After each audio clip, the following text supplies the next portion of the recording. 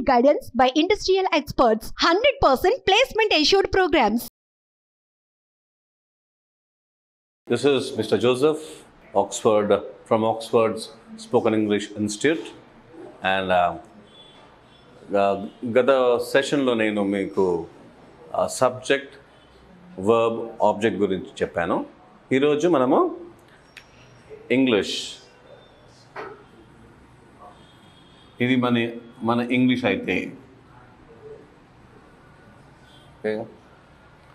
ఇది if this is our English, okay, English is divided into 8.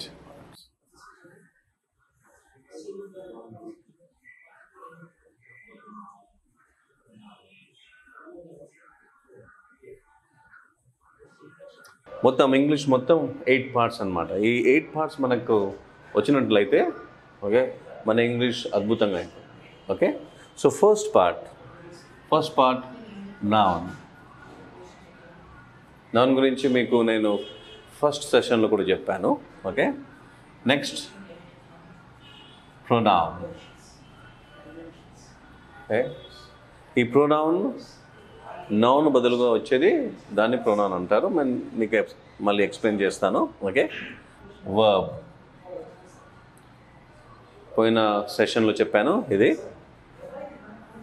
Fifth.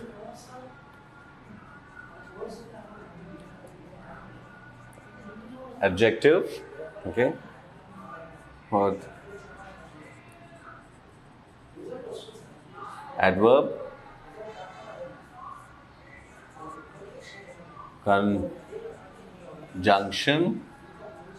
conjunctions.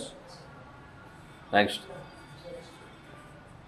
prepositions, okay, and then last one is interjection.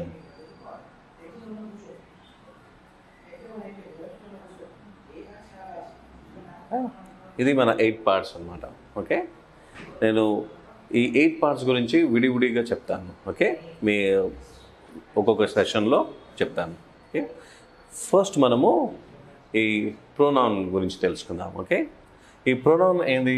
ఇప్పుడే దీనికి ముందు నేను చెప్పాను, pronoun అంటే ఫర్ నౌన్, నౌన్కు బదులుగా వచ్చేది ప్రొనౌన్ అన్నమాట. ఓకే, ఇప్పుడు నేను నా ఎగ్జాంపుల్ తీసుకుంటాను. Okay, Joseph is a good man. Okay, మరి జోసెఫ్ గురించి మళ్ళీ ఇంకా ఏదైనా చెప్పాలంటే సెంటెన్స్లో he is very happy. Okay, so ఈ వర్డ్ హీ జోసెఫ్ బదులుగా వస్తాను. ఓకే, ఫర్ ఎగ్జాంపుల్ మళ్ళీ ఒక ఫీమేల్ ఎగ్జాంపుల్ తీసుకుందాం. Okay, for example Sita is a good girl. Okay, girls సీతకి ఏమొస్తుంది? She is very beautiful. Okay, so చూసారా ఈ సెంటెన్స్లో సీత గురించి మనము షీ వాడుతున్నాం. ఓకే, సో ఆ విధంగానే ఏదైనా ప్లేస్ గురించి మాట్లాడితే ఇట్ అని వస్తుంది. ఓకే, ఏదైనా వస్తువు గురించి మాట్లాడితే ఇట్ అని వస్తుంది. ఏదైనా జంతువుల గురించి మాట్లాడితే ఇట్ అని వస్తుంది. ఓకే, సో ఈ మూడు మనకు తెలిసినట్లయితే నో ప్రాబ్లం. మళ్ళీ ఇంకా కొన్ని వర్డ్స్ ఏమంటే హిమ్సెల్ఫ్ వస్తుంది, హర్ సెల్ఫ్ వస్తుంది. ఓకే, దెమ్ సెల్ఫ్స్ వస్తుంది, ఆ సెల్ఫ్స్ వస్తుంది. ఓకే, మెల్లమెల్లగా మీరు ఇంగ్లీష్ ప్రొనౌన్స్ యొక్క లిస్ట్ మనం చేసుకుంటే, ఫర్ ఎగ్జాంపుల్ ఇప్పుడు మనకి ప్రొనౌన్స్ బాగా పట్టు రావాలంటే ఒక 90 ప్రొనౌన్స్ రాసుకోండి మీ బుక్లో. ఫస్ట్ సెషన్లో చెప్పాను, ఈ 90 వర్డ్స్ మనం రాసుకుంటే, ప్రొనౌన్ గురించి రాసుకుంటే మనకి ఈ 90 వర్డ్స్ మన వొకాబులరీ బ్యాంక్లోకి వెళ్ళిపోతుంది. అప్పుడు ఏమవుతుందంటే ఇక్కడ ఉంటుంది కాబట్టి మన బ్యాంక్లో ఉంటుంది కాబట్టి మనం ఎప్పుడు కావాలంటే అప్పుడు వాడుకోవచ్చు. ఎక్కడ వాడచ్చు. ఓకే, ఏ విధంగా వాడాలో అది ఆ విధంగా వాడచ్చు. ఓకే, ఎందుకంటే మన వొకాబులరీ బ్యాంక్లో ఉన్నది కాబట్టి. ఓకే, సో నెక్స్ట్ నేను ఆల్రెడీ గత సెషన్లో వర్బ్ గురించి చెప్పాను.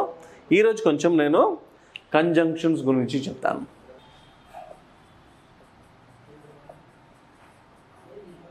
Okay, conjunctions. ఓకే, మనకు కంజంక్షన్స్ వర్డ్ విన్నప్పుడు ఓకే జంక్షన్ అని గుర్తుంటే చాలు. ఓకే, ఇప్పుడు మనము ఫర్ ఎగ్జాంపుల్ మెహదీపట్నం తీసుకుందాం. ఓకే,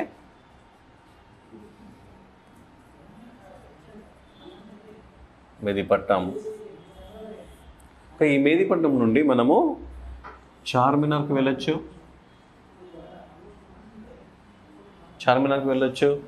ఇటు బెంగళూరుకి వెళ్ళొచ్చు. ఓకే, శంషాబాద్కి వెళ్ళొచ్చు, ఇటు యాబిడ్స్కి వెళ్ళొచ్చు. ఓకే, ఇటు సనత్ నగర్కి వెళ్ళొచ్చు,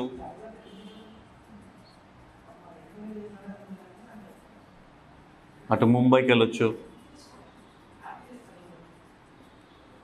ఎందుకు? ఇది మెహదీపట్నం జంక్షన్ కాబట్టి. జంక్షన్ ఏం చేస్తుందో తెలుసా? ఒక ప్లేస్ని ఇంకొక ప్లేస్తో కనెక్ట్ చేస్తున్నాం, అందుకనే దీన్ని జంక్షన్ అన్నారు. మనకి ఎలక్ట్రిసిటీ బోర్డులో కూడా జంక్షన్లు ఉంటాయి. ఏం చేస్తుంది జంక్షను? వేరే వేరే రూమ్స్లకి ఎలక్ట్రిసిటీని పంపుతుంది. ఓకే, సేమ్ ఆ విధంగానే okay Mehdipatnam is a junction. Conjunction కూడా ఏం చేస్తుంది అంటే మనము ఇంగ్లీష్ భాషలో వర్డ్స్ వాడతాము, సెంటెన్సెస్ వాడతాము. అప్పుడు కంజంక్షన్ ఏం చేస్తుంది? 2 or more words or 2 or more sentences-ని కలుపుతుంది అన్నమాట. For example, what did you have for breakfast? ఎవరైనా అడిగారంటో what did you have for breakfast? I had bread and butter. Okay, bread and butter. ఈ bread ఒక word, butter ఇంకొక word. So ఈ 2 words-ని and కలుపుతుంది. అప్పుడు ఈ అండ్ ఏమో మనకి కంజంక్షన్ అయిపోతుంది. చూసారా, ఈ వర్డ్ 2 words-ని కలిపేస్తుంది. ఓకే, ఇప్పుడు సెంటెన్స్ ఉదాహరణ తీసుకుందాము. ఓకే, ఫర్ ఎగ్జాంపుల్ మళ్ళీ నా ఎగ్జాంపుల్ తీసుకుందాం. Okay, Joseph okay did not